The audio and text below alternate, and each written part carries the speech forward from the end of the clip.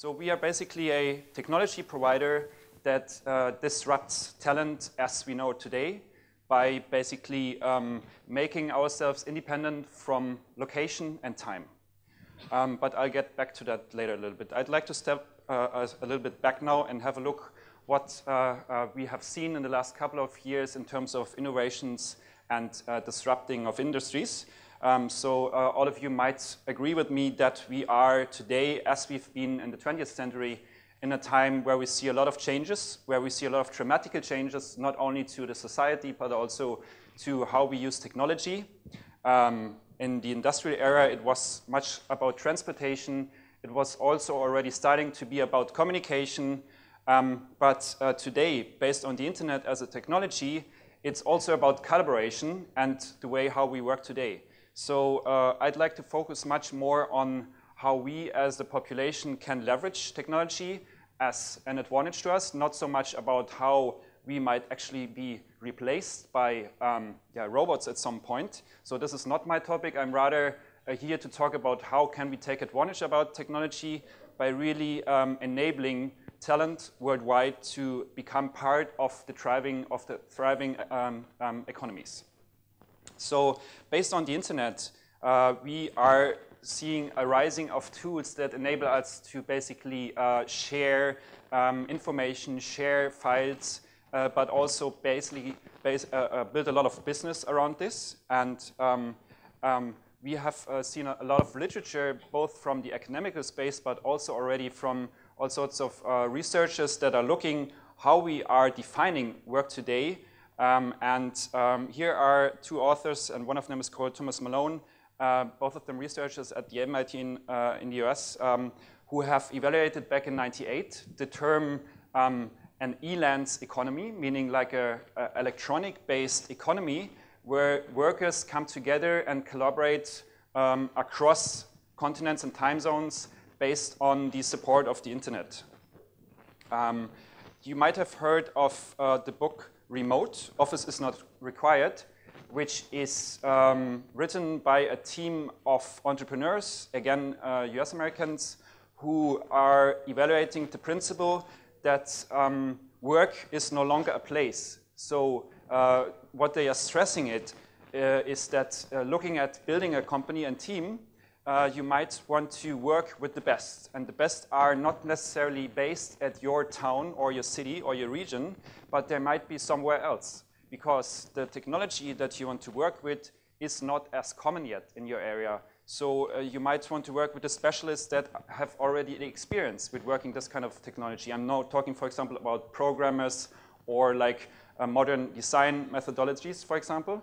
So what they are engaging us with is the principle that the modern office today is also a place of a lot of disruption, noise, and meetings that stress you and that basically prevent you to focus on your work. So they are basically also, they are really enabling us to look at other ideas and other principles, how you collaborate. So what they say is people should have a lot of freedom where they want to work, whether it is a co-working space, whether it's a home office, whether it is a remote office. Basically what they say is you want to focus on collaboration and the system and processes that work for you, but not necessarily everything has to take place at the same spot or location these days, because we have the technology to make it happen.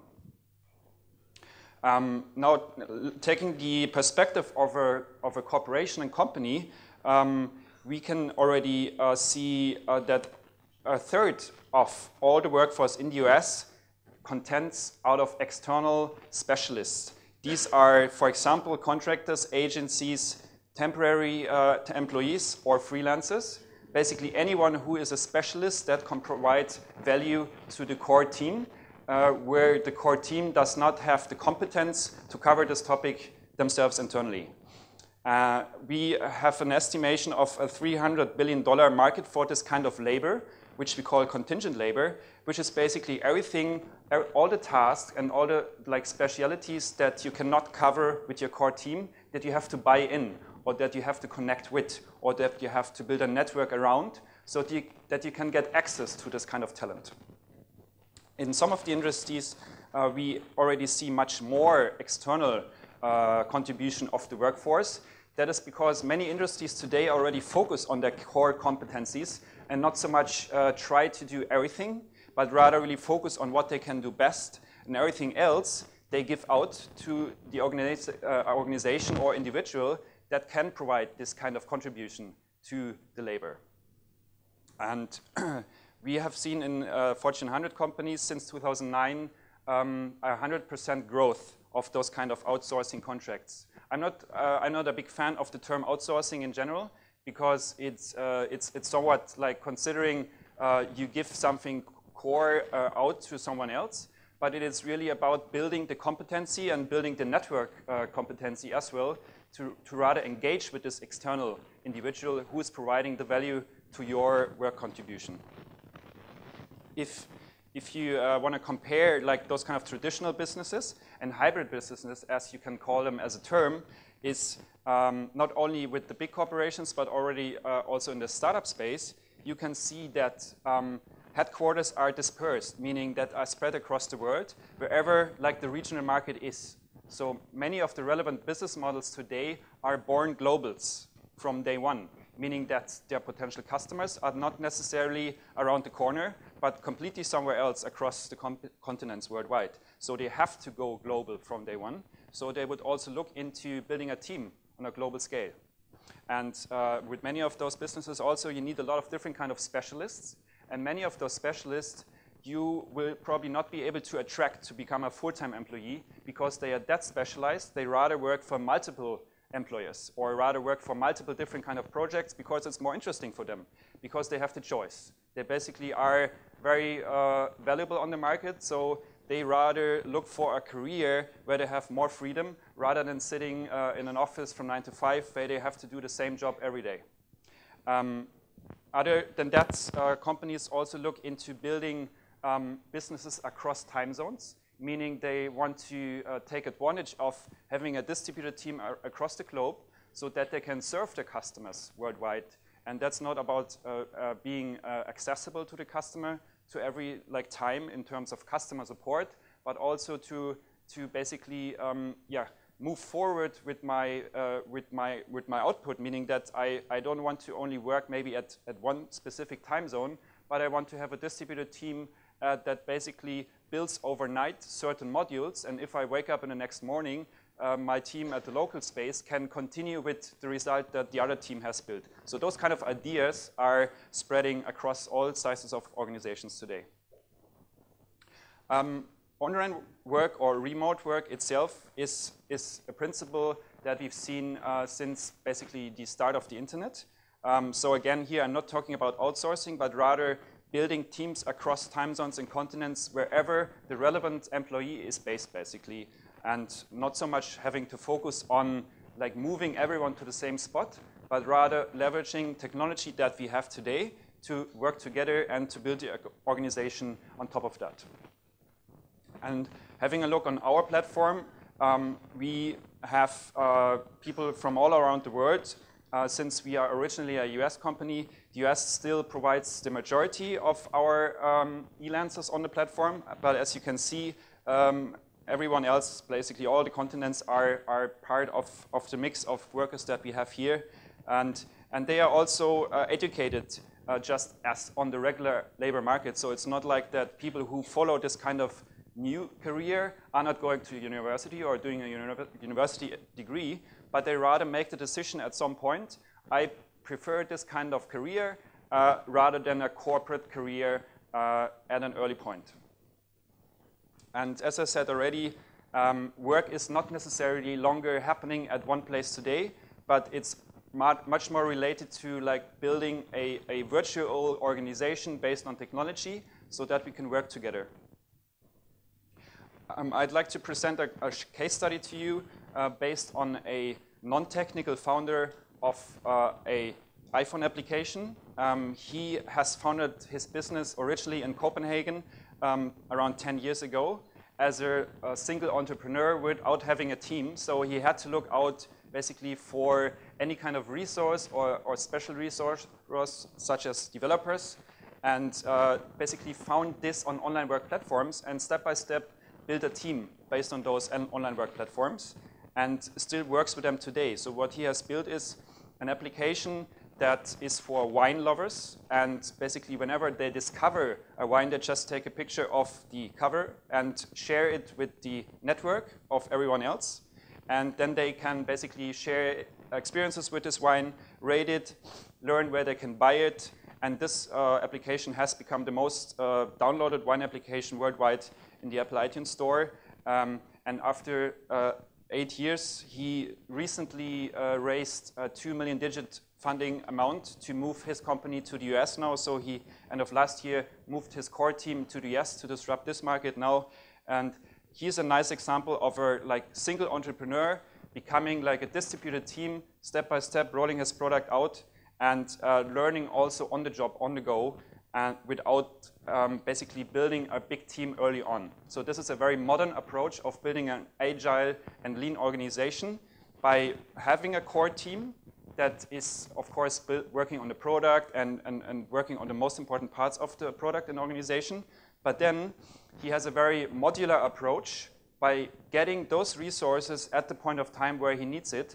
Like, for example, since he had to move in the US, I'm sure he had to now look into doing all sorts of US-related campaigns in online marketing. So he had to find those specialists. But in 3 or 6 months from now, those campaigns are running, and he probably needs a different kind of specialist. So really get the resource on demand wherever he was, which enabled him to build a very scalable business and a very lean organization. And he did not have to burn a lot of money during this course of time.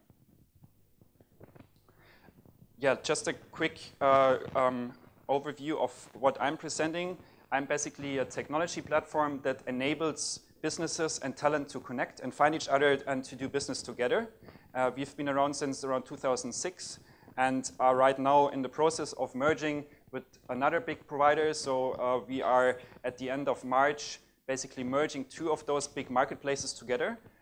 Again, it's really about disrupting how we work together and providing a virtual marketplace of labor. That's our goal and our vision. And we have clients both from the corporate space, but also we are much more coming from small organizations, SMBs and startups. But this kind of model is used by everyone these days. And my job, my personal role is to basically engage people in the German market, to educate everyone, and to basically provide also people with best practices how they can take advantage of this kind of market. That's it. Thank you very much.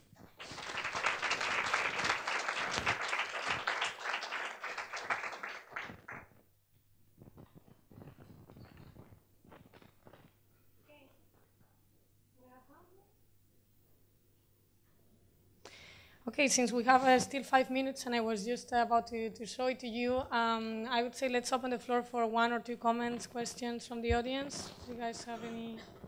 Yeah, we have 3 comments here. Let's do it like that. We will take the 3 questions and then he will respond. So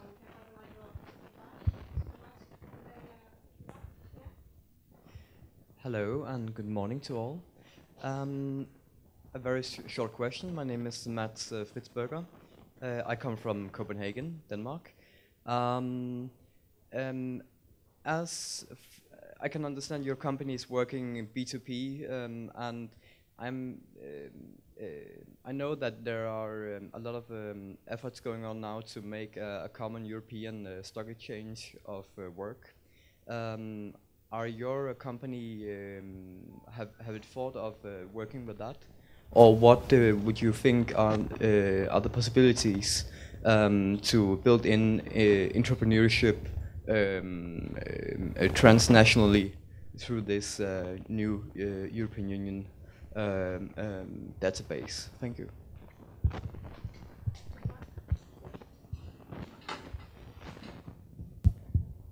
We have 2 more comments on that?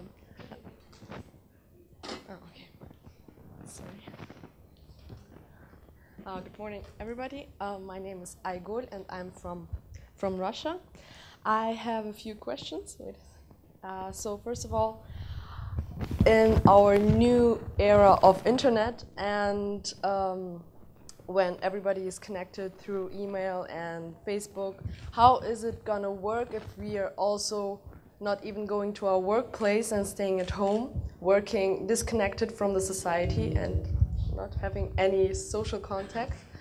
And we know that it's a basic need of every human being. So that's the first question. And also about self-organization, because we know that people are usually very lazy, so no, not very, but and it's sometimes very difficult to manage the time properly so that it can end up as a full-time job. So you're starting at 9 o'clock and sitting until 3 a.m.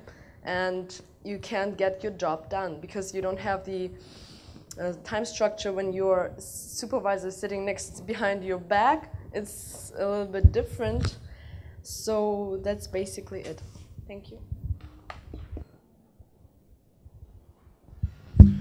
Hi, my name is Nathan, and my question is like, as a country manager of Germany, what does Elance do specifically for the German market? So how is it different from the other countries? Thank you. All right, let me start with the first question. It was related to what degree are we engaging with the European Union in terms of a political system to provide or connect with them and to engage with labor changes over here. So being a privately held company, we really focus on providing the framework that enables everyone based in Europe to work based on the legal regulations here. But we do not go further than that. So we are not looking into engaging with like local law or to try to change it, but we rather provide the technology that the framework can be accessible so that you can enter your tax ID, that you can use VAT deductions and those kind of things that you have focus on, but we do not go further than that. The second question was related to being a remote worker. How can we take care that we are not getting too isolated? My feeling is that people would not go that far or would not basically do it that radical by really isolating themselves 24/7. But I would expect that it's a mix of in-office days, that it's a mix of co-working work, or that it is a mix of building like small teams, local teams that sit together in a shared office, like we share everything today. We share also maybe an office with others. But that doesn't mean it's my direct colleague of the same organization. Maybe it's maybe it's the same freelancer in a similar situation that wants to share an office with you, or it's a friend. So I think it's going to be a mix of distributing your work time among in-office, shared office, co-working space, home office, whatever it's going to be, depending on your needs or your preferences. That's what I would expect. And that's actually, I do it myself, since I have this exact situation here in Germany. Your second question was, what was it again, related to? That it's going to turn out that you work 24 hours a day because you can't get the job from, like you start at 9 o'clock, but you're doing it much longer because you can go and have eat a little bit longer, and so that in the end effect you're working all the time, but with big, breaks. So I see that two-folded. On the one side, I think being on your own, you are able to be more efficient because you're not interrupted as often by meetings, by phone calls, by whatever it is. But then, of course, you have to schedule your day. You should look into like all sorts of productivity tools and efficiency tools and set your own schedule and framework. And also, of course, it's your job as a remote worker to set a maximum of time that you would want to work. But I would try to see it positively, that enables you to basically distribute the time across the week where you prefer to work. So, for example, in the software development space, or also in a creative agency, we have a lot of people that not necessarily like to work between 9 and 5, but maybe start working in the afternoon and stop working at some time at night because they find out it's the best time for them where they are most productive. So they really try to find the best time of the day where they want to work. Yeah. The last question was related to what we are doing specifically in Germany. So we are here at the very early stage of the market. So this kind of model is still not picked up as much as we, for example, would see it in the UK, Australia, or in the US.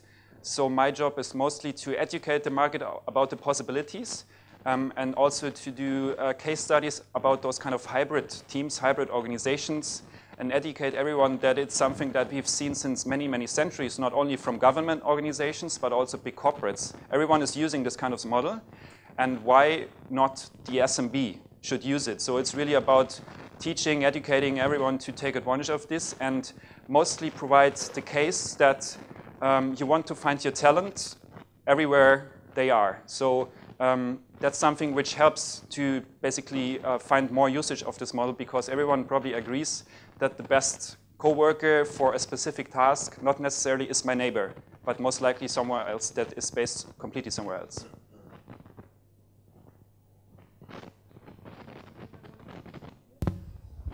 And one. Can you bring it down a little bit? Don't get too close. Okay. Good morning. My name is Julia. I'm from Ukraine. And I was wondering, when you were talking about Elance as a platform that unites people, at the meantime, I guess I might assume that people have to compete for jobs, actually to fight for jobs, to hunt for jobs. So that makes me thinking, do they have to devalue their work, I mean to decrease the price for their work in order to be hired? Thank you. That's a very good point, and it's a common it's a common problem that we see on any marketplace, on any of those kind of platforms, whether it is Airbnb for shared accommodation, whether it is Elance for work. So this kind of problem is part of the system, and it's a big task for us to overcome it. And I agree that becoming a basically highly booked worker there, that you have to start low. You probably have to start with easy tasks, and you have to start at the lower end also of your hourly rate. And then slowly, step by step, you have to build up your profile, gather ratings, build up your portfolio of projects, because people also would evaluate you based on your project experience and also based on the ratings that you got. So this is something you have to build, yes. So it's something like a CV that you have to build virtually on those kind of marketplaces, so that people consider you as a relevant worker for this task, yes. So that's something we have to overcome. And of course, it's a difficult task to make this a fair system. And it's nothing we can do on our own, so we talk to external experts also that do research in this topic, so that we can get better and better here.